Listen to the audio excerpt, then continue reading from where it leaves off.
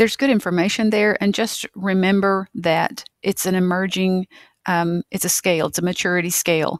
And another place that I'd like for you to take a look, as far as your information is concerned, if you will go back to the main dashboard, Technology and Learning, and come over here and look at the professional learning domain, and you click here.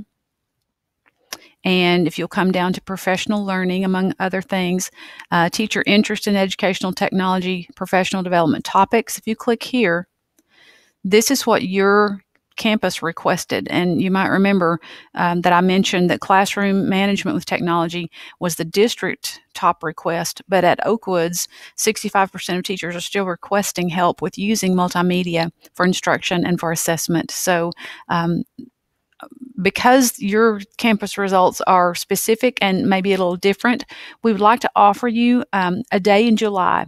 If you want to bring a team of teachers, if you want to open it up to the whole campus, a day in July just to look at Oakwoods BrightBytes results and talk about some campus goals, strategies, maybe a campaign to have everybody do a little piece of a campus campaign to improve technology skills.